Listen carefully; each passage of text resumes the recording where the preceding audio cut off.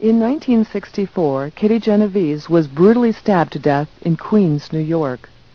The attack lasted over 30 minutes. Her assailant twice left the scene and returned to continue the assault. 38 witnesses watched from their apartment windows, neither coming to her aid nor calling the police as she cried for help. The public was outraged over the apparent callousness and lack of social responsibility on the part of the bystanders. Intrigued by the bystanders' inaction, Princeton psychologist John Darley and his colleague Bib Latané decided to try to identify the factors that produce this type of passivity. The key to unlocking this is the fact that 38 people failed to help. That's what shocks us.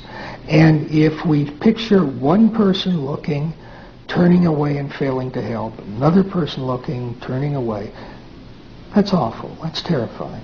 But if we realize that there were complex networks of relationships between the bystanders, and that these networks tend, the effects that produces tend to cascade to produce no responding, then we get it.